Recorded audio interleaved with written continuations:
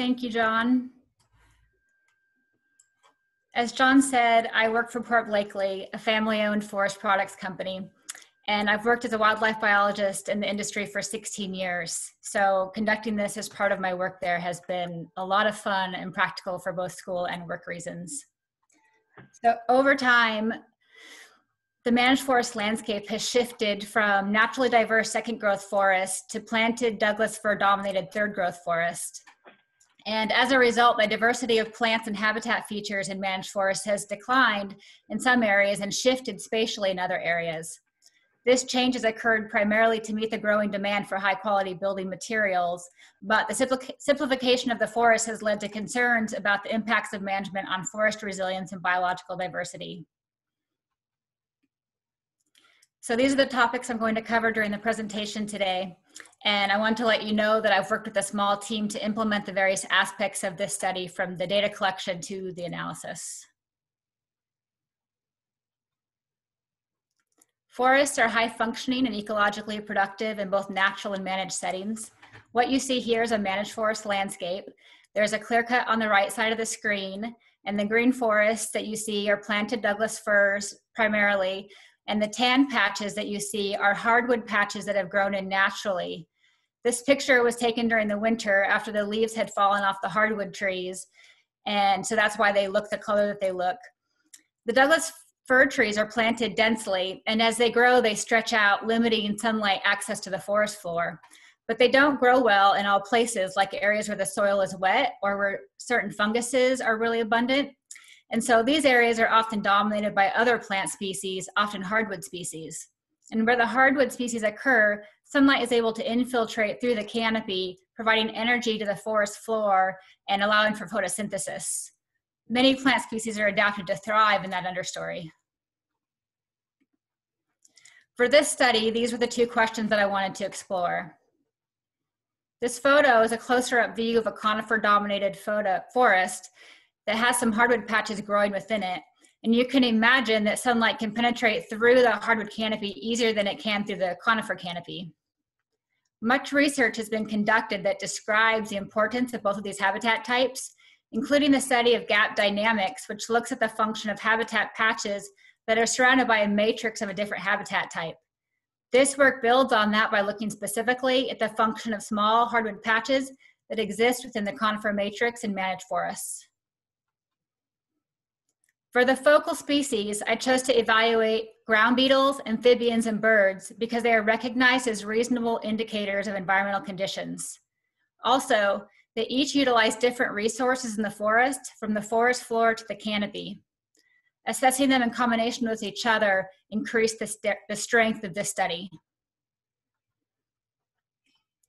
The study took place in the lowlands of Southwest Washington. There were 5 sites. Each site was composed of a conifer and a hardwood plot. Elevations, weather patterns, and species distributions were similar between all sites. The study was focused on forest stands that characterized healthy production forests, where at least one hardwood patch existed. It was a paired plot design where plots were about 100 meters apart and were 20 meters by 20 meters in size. All of the hardwood patches fit within the boundary of the 20 meter by 20 meter plot.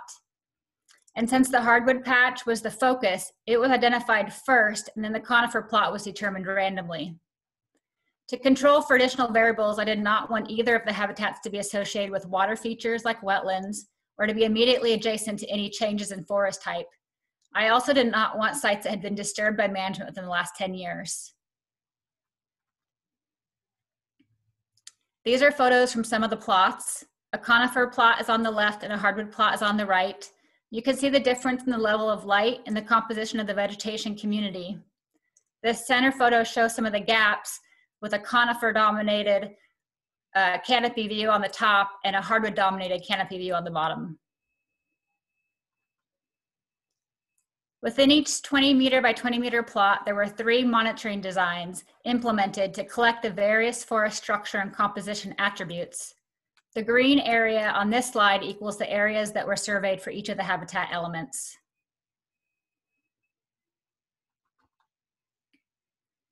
This slide summarizes my methods by taxa. Beetles were surveyed via the use of pitfall traps, as seen on the left. A pitfall trap is a cup that is buried deep enough in the ground that a wandering beetle can fall into it. 30 of these total were established across all sites and were deployed for a combined total of 1,158 nights. In the middle, amphibians. Amphibians were searched for across 100% of the plot area and were surveyed 3 times each by a crew of 2. All cover objects were searched under without causing undue disturbance to the habitat. On the far right, we have birds. Birds were surveyed for 3 times each, with the surveyor, Dakota, tallying all birds heard or seen during 30-minute surveys. Here are the results of the taxa surveys in table format. The next several slides are going to show the same information graphically, so you don't have to memorize what this table shows. Only some of the results are being shared today because of the amount of time for this presentation. But a note about these numbers. Amphibian and bird detections were not independent, as the same individuals may have been detected during subsequent surveys. A 4th taxa was observed during surveys. We detected western garter snake at 2 of the sites, and it was kept in for the analysis. So going forward, you will see the amphibian taxa is called Repetifauna to include both amphibians and reptiles. A total of 388 individuals were detected, encompassing 45 species. Of the animal species, 33 were associated with conifer plots, and 41 were associated with hardwood plots. Before going into the results on this slide, I want to explain a little bit about how I did the analysis. I generated box plots to compare the distribution of data at each forest habitat type, and that's what you see here. Within the box plots, 50% of the data falls within the gray box, and each whisker up and down from the box represents 25% more of the data. Outliers are indicated by a small open circle, and the dark line in the gray box is the median value, that is, half of the values fall above that point and half fall below it. I ran t-tests to compare the means between the 2 habitat types. In a t-test, all the data is boiled down to a t-statistic.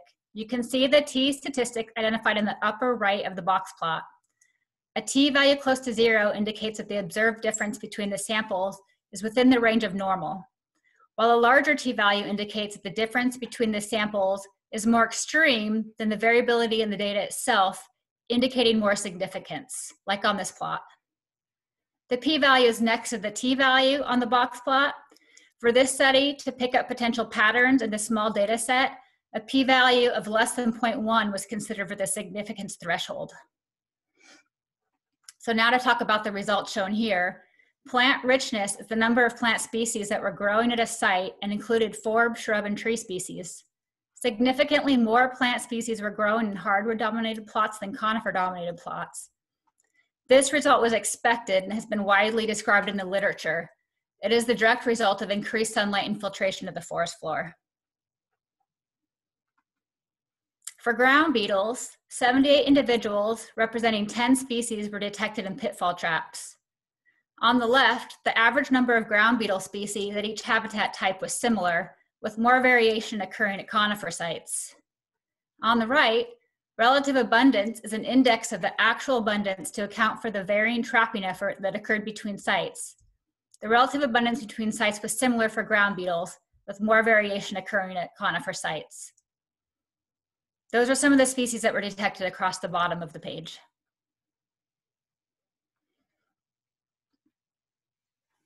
This graph shows the distribution of the individual ground beetle species and shows which species were detected at which plots. The 10 species that were detected are identified in the left-hand column. Each of the dark green colors represents a conifer site, and each of the light green colors represents the associated hardwood site. One conifer site did not have any beetle detections. This type of graphic helps us identify which species are common and able to persist in more types of habitats versus species that may be more specialized to specific habitats. 7 beetle species were detected broadly across both habitat types, while 1 was detected once only in each habitat type, and 2 other species were unique to one habitat type or the other. More replicates would be helpful to increase the confidence of these conclusions, especially for the unique species. For herpetofauna, 102 amphibians and 3 reptiles, representing 8 species, were detected during surveys. For species richness on the left, significantly more species were detected at hardwood sites than at conifer sites. On the right, abundance of herpetofauna was indexed to account for the differences in survey durations, and the relative abundance was similar between sites. Again, there's our cast of characters on the bottom, some of them. This is the distribution of amphibians in the reptile across all sites. Again, the 8 species are identified on the left. 3 species were common across all sites, while 5 were unique to hardwood sites only. For birds, 205 birds, representing 25 species, were detected during surveys. The average number of bird species and the abundance of birds detected at each habitat type was similar, with more variation occurring at hardwood sites. Here, the 25 bird species identified on the left, about half of them were fairly common across all sites, with another 25% common enough to be detected at both sites. 7 bird species were unique to one habitat or the other, with 3 unique to conifer sites and 4 unique to hardwood sites. In conclusion, both habitat types functioned biologically for all taxa. Some species were unique to either conifer or hardwood-dominated habitats. A lot of research has evaluated the biological importance of gap habitats. This research looked specifically at small gaps in managed forests because they are what we typically see. The results of this study indicate that maintaining small upland hardwood patches across the managed landscape has conservation value for some species. More replicates would be useful. Oops, I just unplugged my light. Good. More replicates would be useful to increase the signal potential for these and other associations. Many people made this work possible. I thank Port Blakely for their sponsorship and the individuals there that supported me. I thank Dr. John Withy for his advice and expertise through this process, Dakota Vogel for his help with the amphibian and bird surveys, and many other individuals who contributed to the quality of this work. This slide does not list them all. With that, I will open it up to questions.